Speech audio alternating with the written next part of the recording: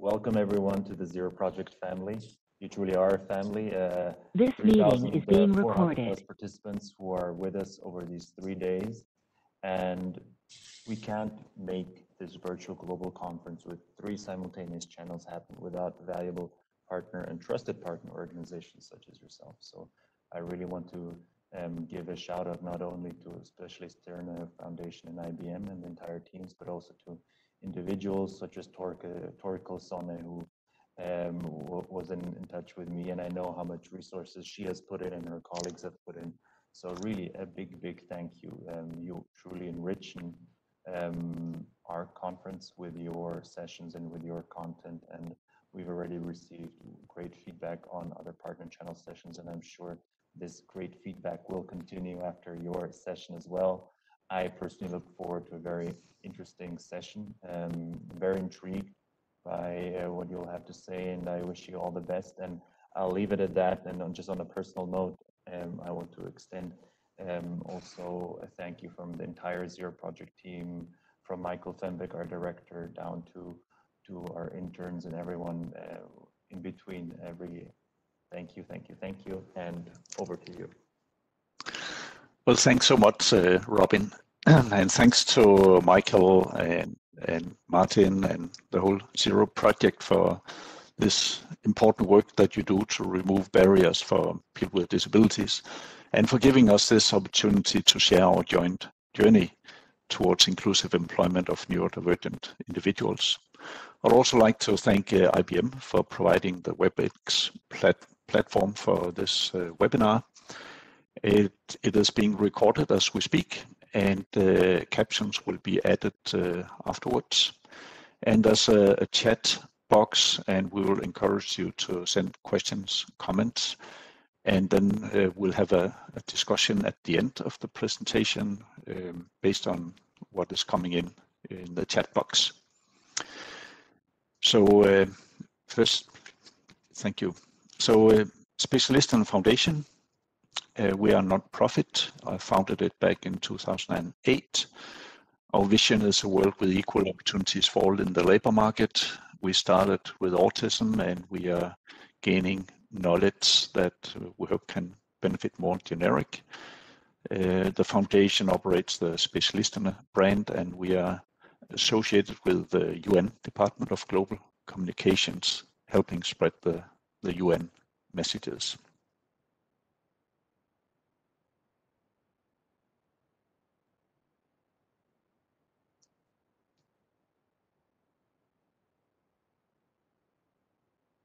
Diane? Oh, hi. So this is just an entry chart about IBM. So hopefully most of you have heard about IBM, International Business Machines. We are an enterprise technology company that helps clients to serve their clients. We're founded in 1911, so celebrating 110 years. We operate in 175 countries, and we have approximately 350,000 employees worldwide. And we received our 28th year of patent leadership through 2020 with 9,130 patents. So thank you, Thorkil. And this is for you to meet the team in the panel. Myself, I'm a father of an autistic child. This got me into social entrepreneurship. I'm chairman of the Danish government's Council for Corporate Responsibility and Sustainable Development Goals, and I'm founder of Specialisterne. Over to you, Yves. Thank you, Thorkil. So my name is Yves Veulliet. I'm based in Belgium. I'm a member of the IBM's Global Diversity and Inclusion team, and my role is basically to drive IBM's diversity agenda globally. And I work quite closely with my colleagues in IBM to advance the diversity inclusion agenda globally. Thank you. Hi. So IBM's been on our neurodiversity journey for just over 5 years now, and I'll share some of that journey with you a little bit later today. Last March, I joined a team of dedicated and passionate individuals as the neurodiversity at IBM program manager. I'm a neurodiversity ally. and I'm really honored to have the opportunity to lead this program.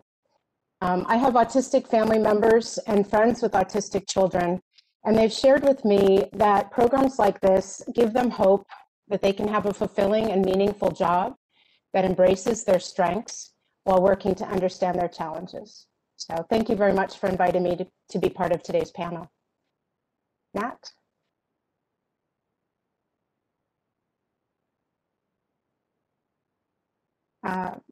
I need to unmute.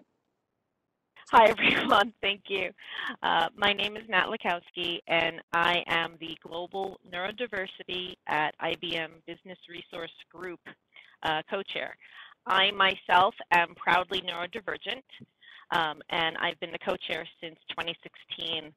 I'm also the parent of an autistic IT professional, so I have both experiences of my own and seeing my own son struggle and go through and hit some of those barriers that we're going to be talking today. Luciano?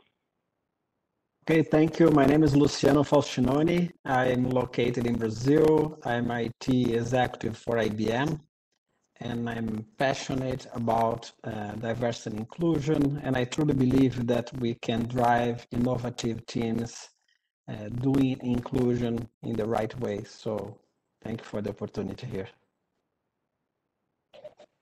Hi, my name is Francesc Stack.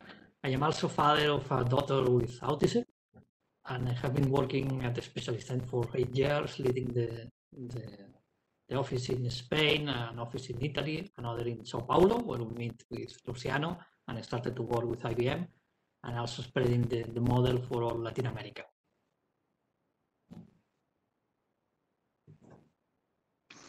So today we would like to take you through our agenda. We are in the introduction phase, and we'll share the Sustainable Development Goal, in particularly 8, and talk about the UN human rights and discuss neurodiversity and barriers to inclusion. Then we will hear a lot about IBM's experiences and how Specialisterne has supported the journey at IBM and with other clients. And then the super interesting thing is what could you do next to join this journey? And then we'll go into a Q&A session. So the Sustainable Development Goals were adopted by all UN nations, member states in 2015, and providing a blueprint for addressing the major challenges facing the world, including strategies for reducing the inequalities that are hindering prosperity for the planet and the people. It's often referred to as a global solidarity project, and this is exactly how I see it. The aim of Sustainable Development Goal 8 is decent work and economic growth. And it is to promote sustained, inclusive and sustainable economic growth, full and productive employment and decent work for all. And more specifically, one of the targets of the SDG 8 is target 5, which specifically is directed at achieving full and productive employment and decent work for all, including for persons with disabilities, and equal pay for work of equal value. So this is actually what all governments and more and more companies are committing to. So we are part of something bigger in our efforts here. On the human rights side, the SDG 8 mirrors the Article 27 of the UN Convention of the Rights of Persons with Disabilities, which recognizes that the right of persons with disabilities to work on an equal basis with others and to a work environment that's open, inclusive, and accessible to persons with disability. And what is disability? Well, first I'll give the word to Yves. And Thorkil, I think Yves had to drop, and can we circle back to him? Yes. we'll get back to Yves when he returns. So if you go to slide number 8, please.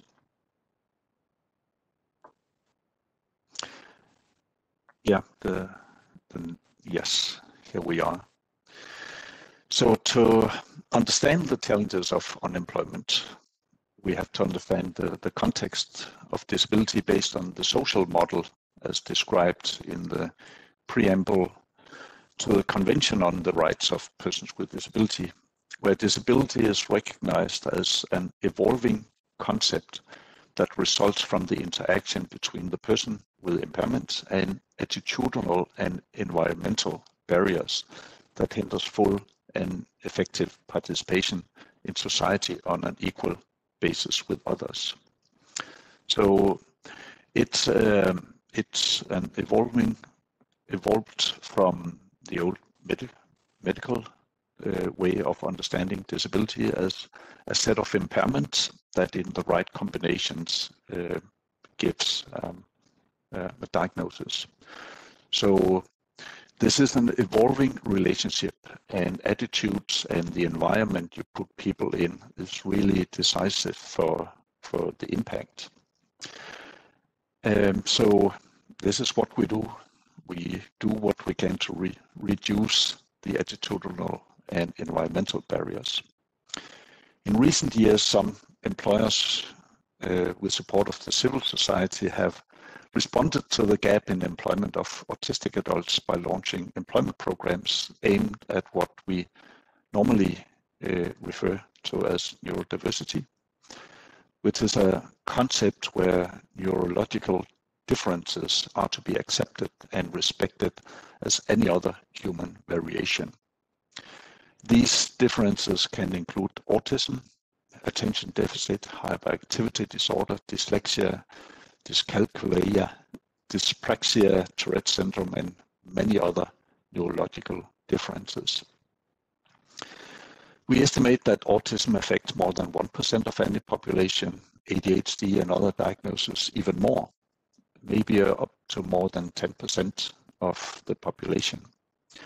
And what we learned from the autism space is that among autistic persons, the or underemployment rate may be as high as 80%.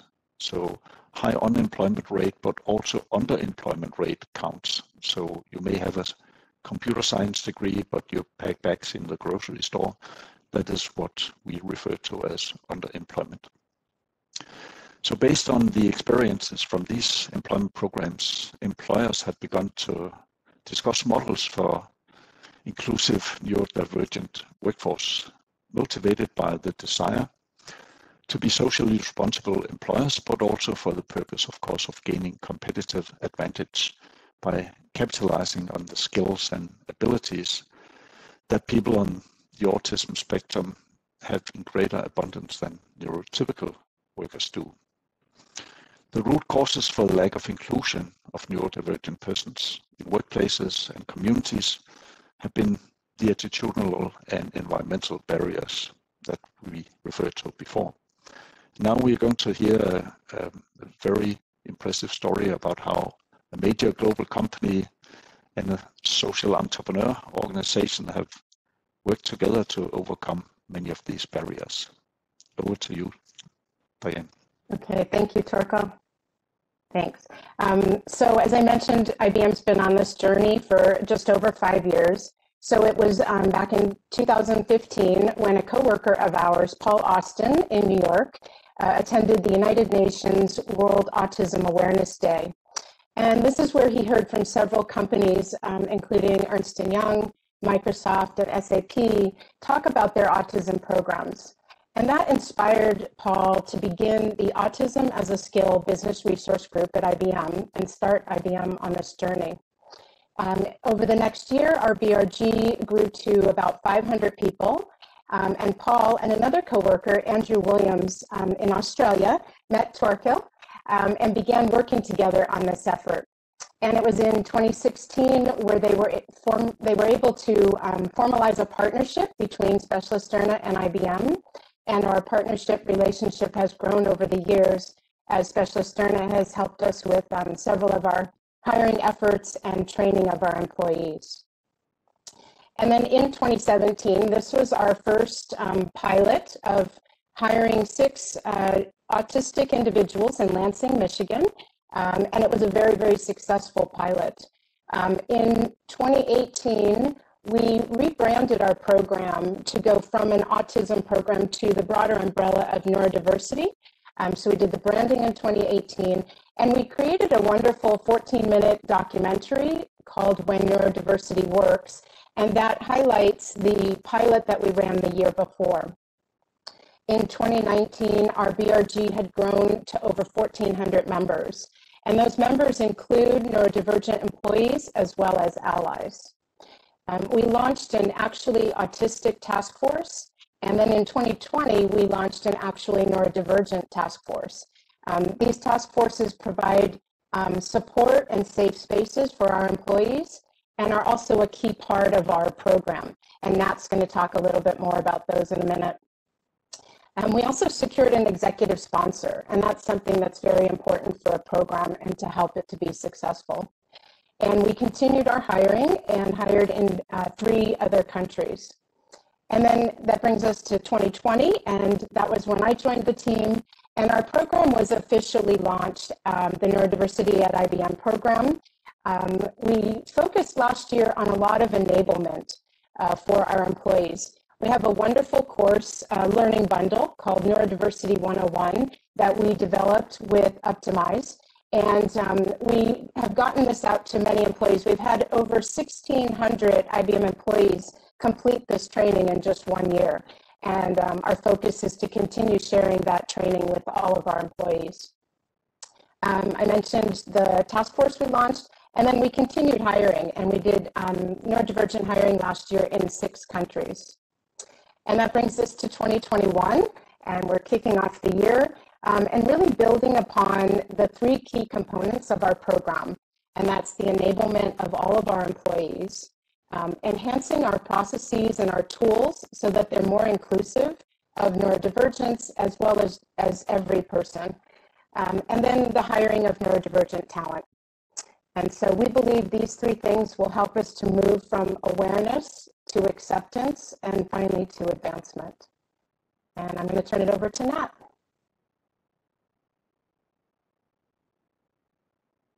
Hi, everyone, again. Some of the really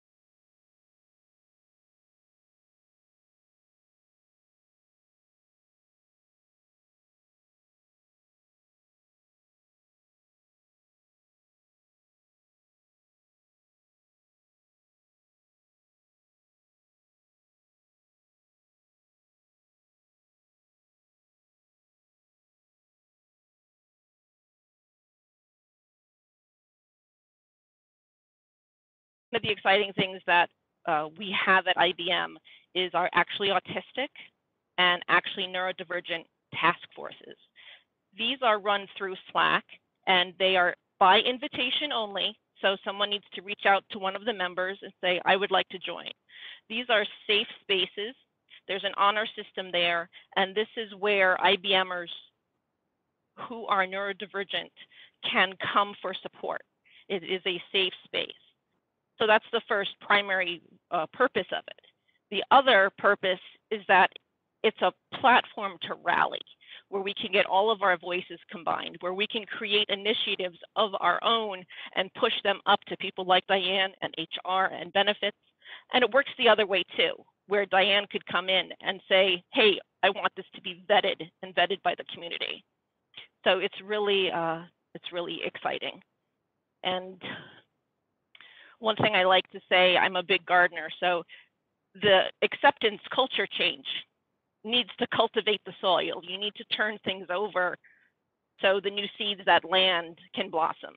and it gets the weeds out for people already here, like me, and it makes the garden better for everybody.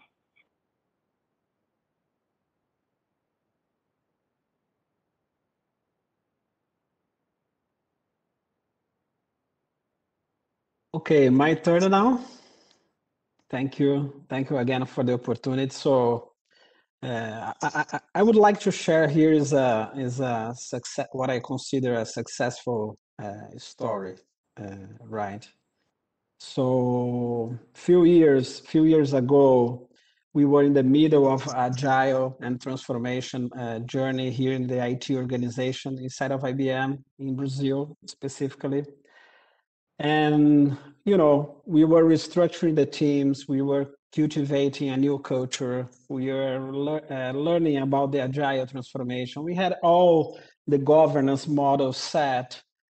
But when we were thinking about our major goal, which was create innovative exponential teams, we felt like we were missing some piece inside of that puzzle.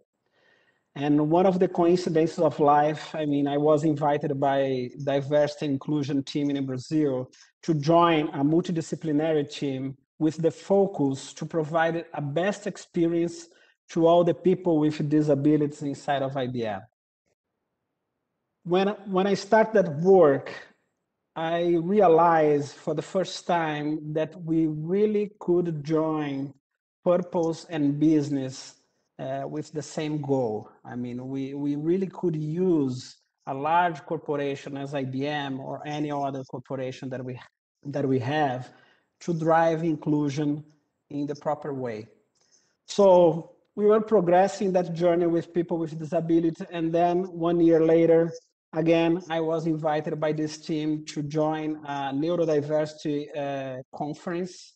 They asked me to do the closure for this event, and being completely open, I mean, I had no idea by that time after I accepted what was neurodiversity. So, but I accepted the challenge. I went to this conference in São Paulo. There was several companies like Diane mentioned, SAP and other companies. And also we had a Specialisterne there. So Specialisterne brought some neurodiversity professional related to IT specifically.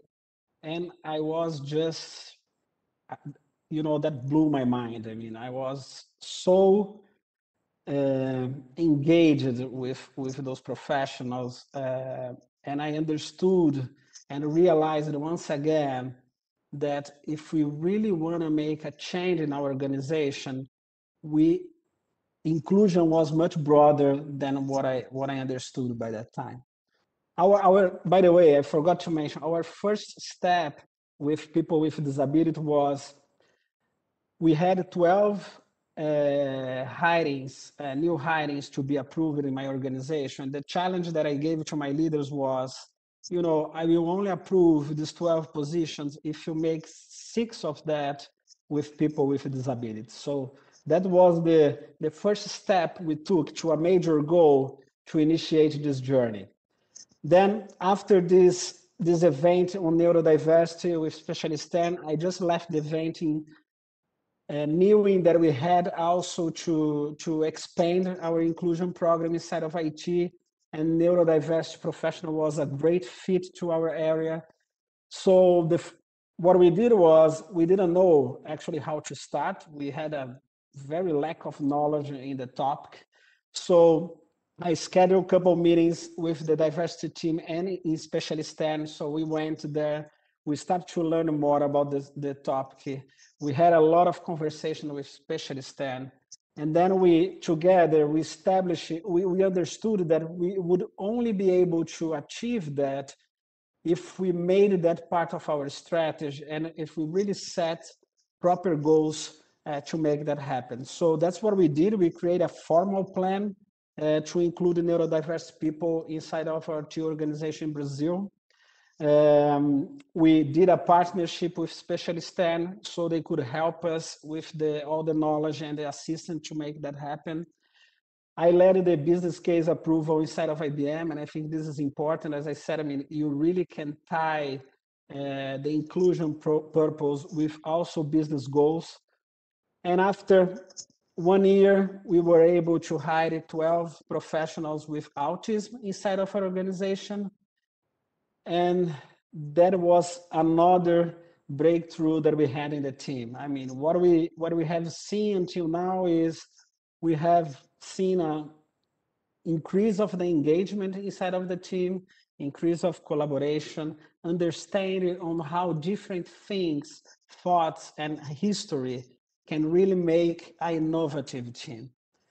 So we have plans to expand that. My goal is to double this target this year. I think we have no way back on that journey. I mean, as I say, inclusion is a journey that there is only winners. There is no losers. Everybody wins. And if I can leave 3 learning points that I have learned during this journey inside of IBM is, I think first, all the leaders inside of any organization, we do have some empowerment, some level of empowerment, and we can take action to make things happen, like inclusion. We don't need to wait for the CEO or the board or the high level structure of the organization to tell what you need to do. For sure, you have some level of empowerment that you can take an action to make that happen. So that was what happened with me. The second learning is ask for help. If you don't know how to do, I mean, inclusion is something very important, and you need to do that properly. We cannot hire diverse people and throw all the responsibility to these people so they can integrate to the environment that we have. To me, that is integration. When we talk about inclusion, we hire diverse people, but we change the whole environment to adapt to everyone. So to all the diversities, all the differences that we have. So ask for help. That's what we did with Specialisterne. And my last learning is take the first step. I mean, this is an agile culture mindset. I mean, think bold. I mean, you really can think bold. You can be the most inclusive company in the world. You can set whatever is the bold goal you have, but take a first step. I mean, start small, do that incrementally. I mean, we started with 6 professionals with disabilities, and now we are moving to a much larger organization with inclusion people. So that's what I would like to share in a few minutes, and I make myself available for any future discussion. Appreciate the time here. Thank you. Okay, my turn. Okay, Luciano, I think that IBM is a pioneering company in including autistic talent and neurodiverse talent. And we have cooperated with you in many different countries, both including autistic people, following our methodology, but also creating awareness inside the company to explain what autism is, what neurodiversity is, and which is the value that neurodivergent people can bring. So, for example, we have been doing onboarding in Australia, Canada, and Brazil. We have been doing workshops in Italy, etc. But at the Specialisterne, we have included people in more than 20 countries. And we know that depending on the country, we have to use a different inclusion formula to reach the same goal. That is to have neurodivergent people fully included in the company and to have that company realizing all the business and social value that you can provide. So although we have a global method to include autistic people that appears in the next slide, and that starts with finding potential positions for them, continuously looking for the candidates, training them, and putting them to work with specific support, we know that you have to adjust the method for each country. For example, in Brazil, we know we need to work more on developing the social skills of the candidates, as in many cases they have not received any kind of social skills training before coming to us. And in Italy, in some cases, we have to explain to everybody that most autistic people can work 8 hours per day, because there is a tendency to overprotect those people, and this is also something that is not okay when they really can work these hours. So on the next slide, please. Here you can see more or less our methodology that starts analyzing the roles, finding the people, in training them, putting them to work, and providing that support. And we believe this support is quite important to help the company to understand neurodiversity, to adapt processes, etc. And it is also important to acknowledge that the level of maturity of any organization, even any organization in different countries and of the entire society, can be very different. So on the next slide, please, we can see what we call our maturity model, where we try to explain and define that each organization can be in a different level of preparation for including neurodiversity, and that there are many things to do, starting with awareness, following perhaps with pilot projects like the ones that IBM did some years ago, and then adapting internal human resources processes and protocols to be more neurodiversity friendly, etc., until we can reach a status of a company that fully embraces neurodiversity.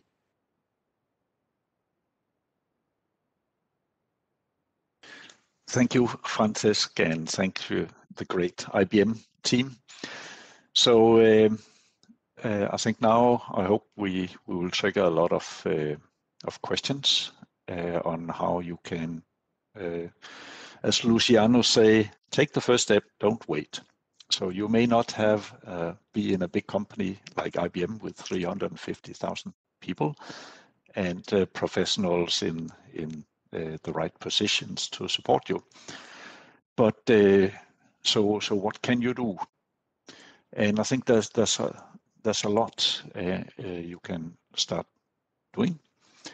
The first thing is really learn from the experienced organizations such as Specialisterne and IBM, but there are very many others. And Professor Rob Austin has been writing many articles for Harvard Business Review and Business School. Next page, please. And he has, will you flip to the next slide?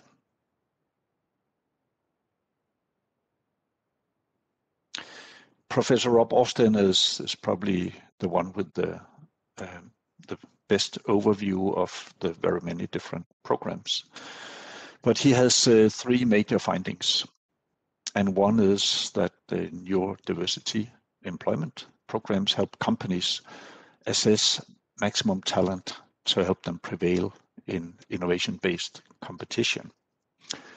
So I shared a bit of the statistics from within the autism space of maybe up to 80% on or underemployed.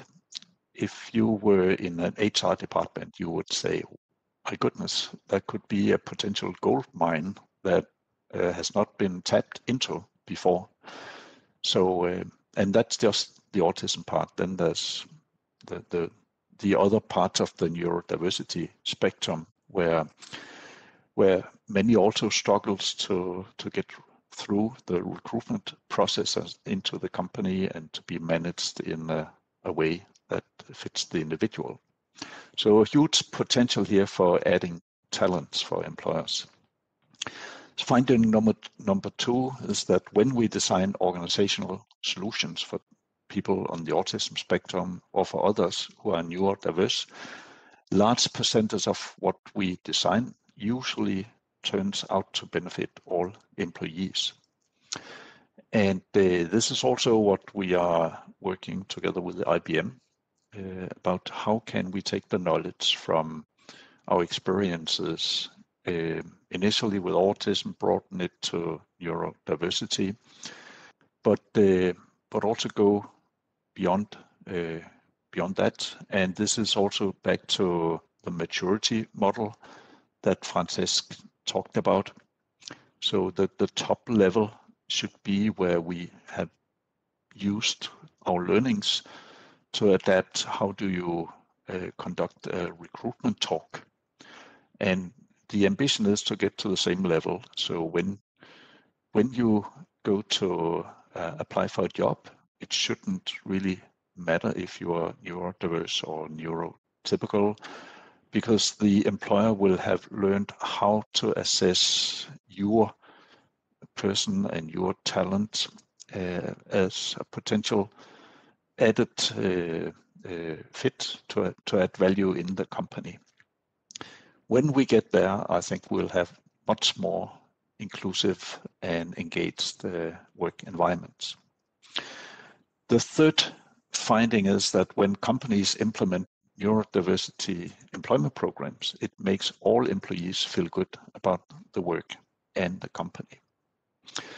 It often brings a purpose to where most focus may have been on performance and business, but suddenly if you get a chance to work with someone that you can actually get a learning experience, you can feel that you have supported someone to be given this one chance in a life, that maybe after years of being rejected, suddenly you welcome a person, and it's an extreme joy of work that you can experience from that, and you can learn so much personally.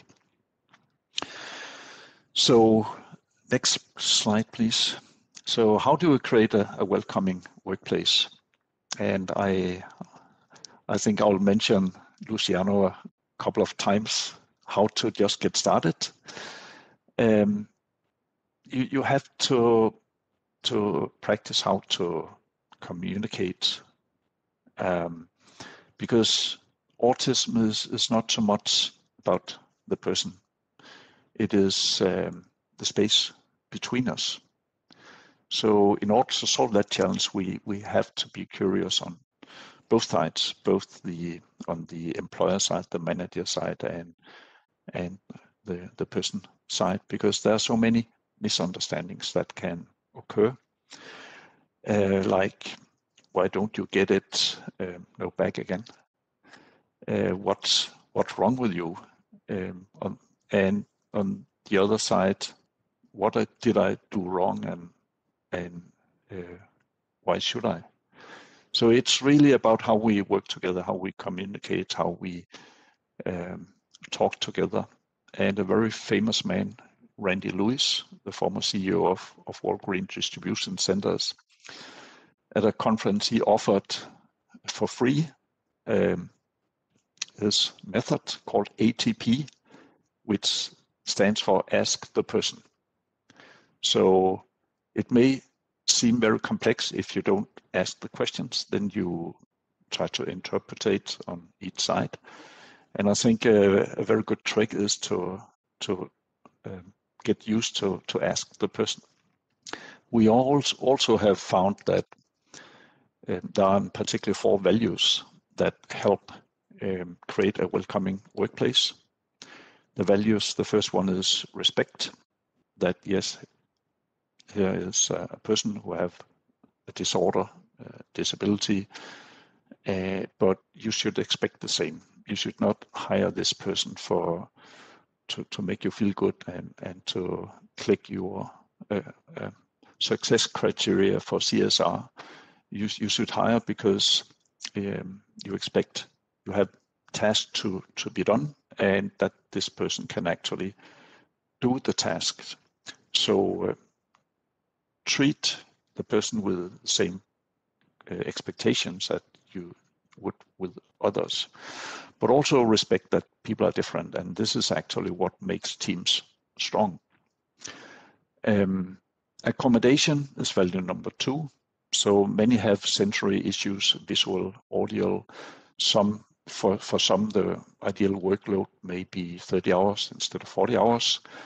There's some may need to be able to withdraw for a moment if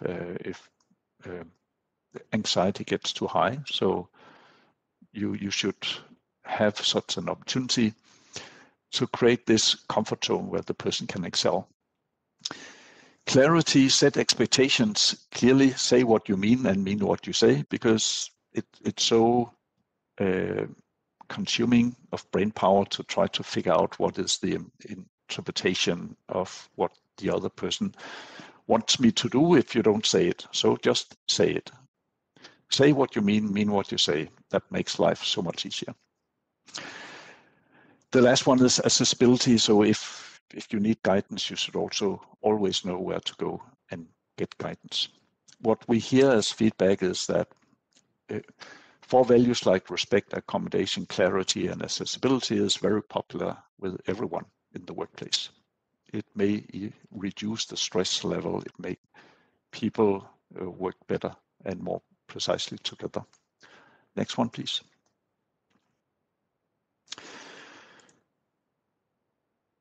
And diversity you should see as an asset.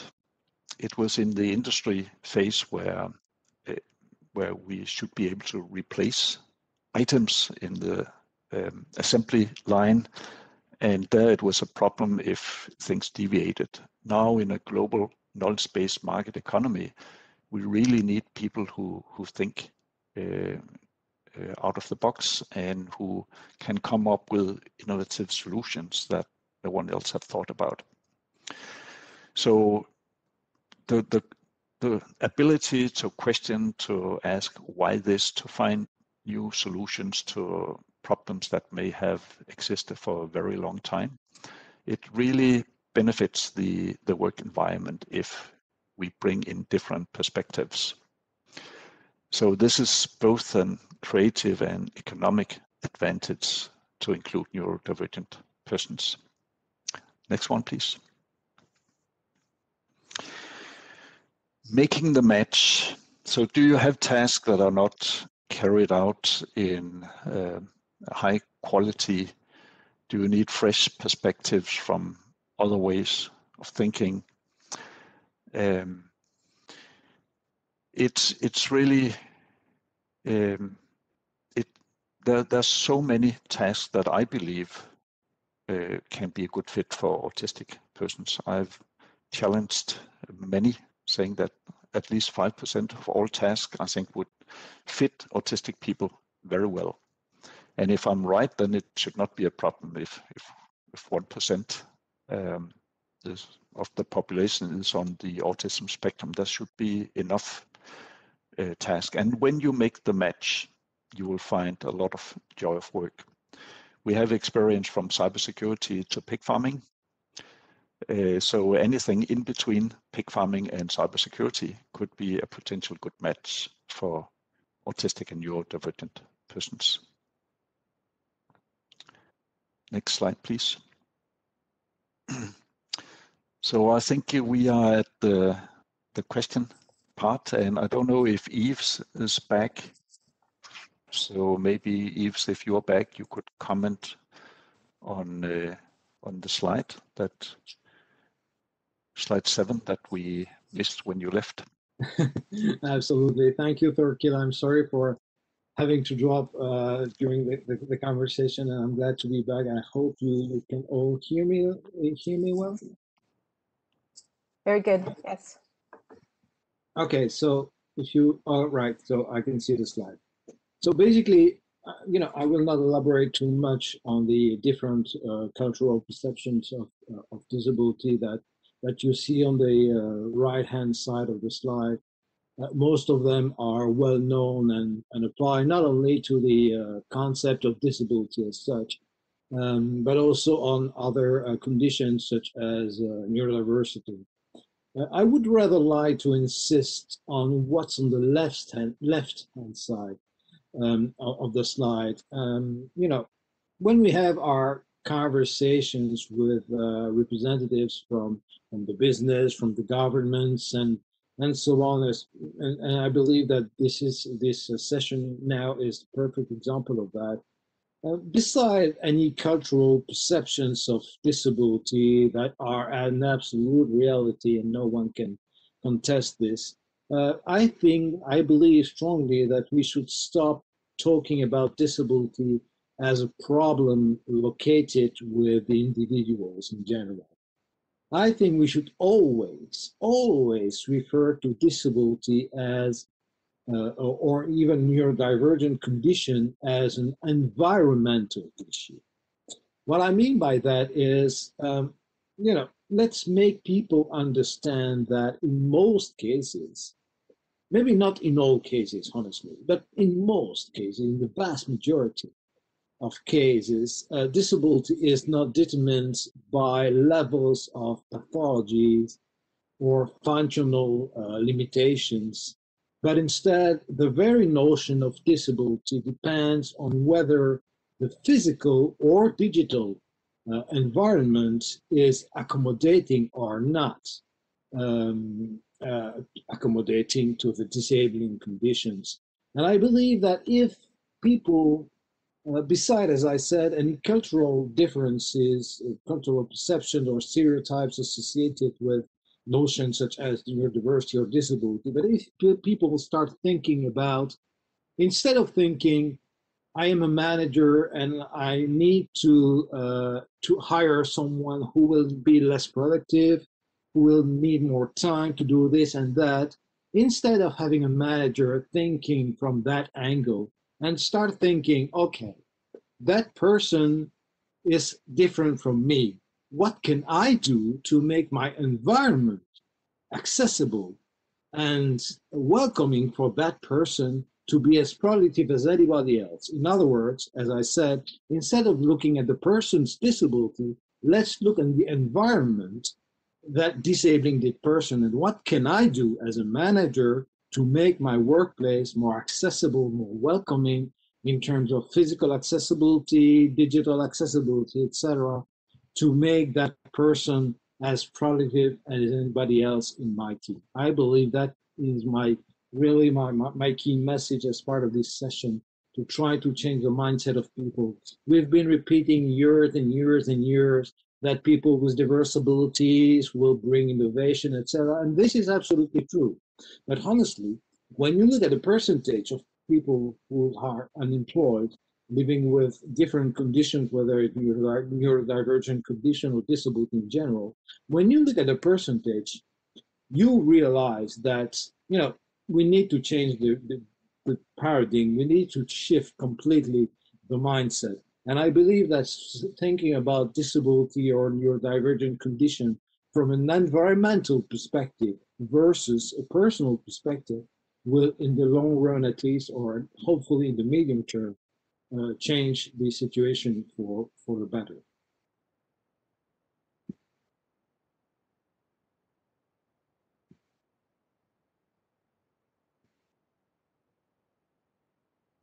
You're on mute, Thorkil. Yeah, I just want to thank you, Yves. This was a very good sum up of the discussion today, I think.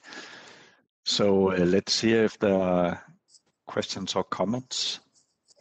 So I think we have, well, there's one question here that I will read out. So I'm a person in Rio de Janeiro, Brazil, was hired in November as an IT developer intern, and unsurprisingly diagnosed with ADHD.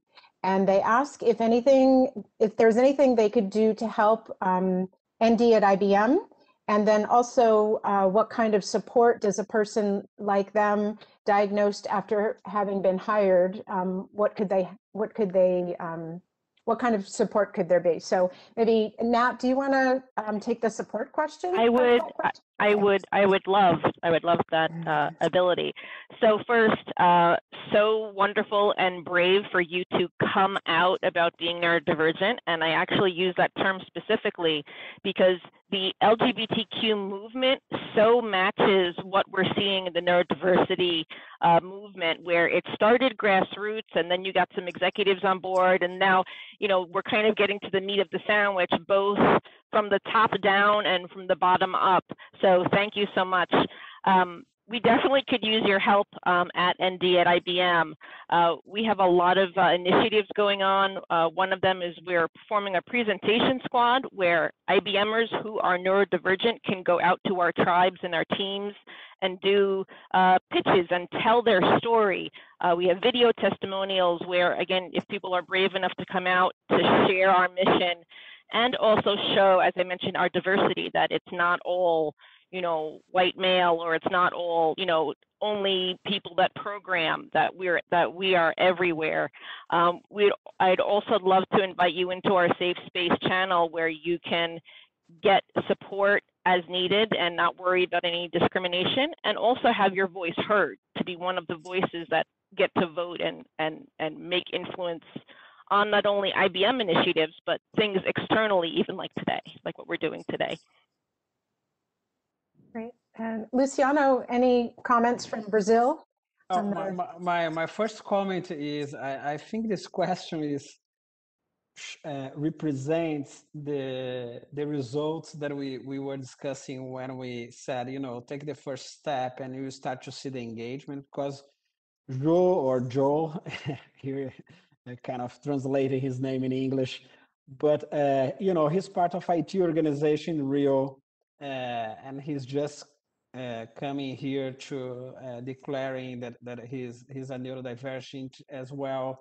And so I think when you start, when you take the first step and start the process inside of your company as for inclusion, I mean, you see that a lot of people will start to onboard that. So I think that's outstanding, and is the results of the actions that we are taking. I think the help, as Nat said, I mean, we needed to learn. I mean, as leaders, we needed to learn. As a program, we needed to learn. So everything that someone can share with us so we can learn more and expand our knowledge to make the inclusion happen inside of the organization, that's great. And there are some specific actions that we are taking locally with the diversity and inclusion team that are in process. I cannot announce that yet, but I hope soon we will be able to strengthen even more the chapter of neurodiversity in Brazil. So Joe, if you want to look for me in the Slack or call me, let's have a virtual coffee, and for sure you can be a great help for us. We need allies. Well, one thing I also wanted to mention is that accommodations for neurodivergence usually cost little to no money. And obviously everybody's worried about profit these days.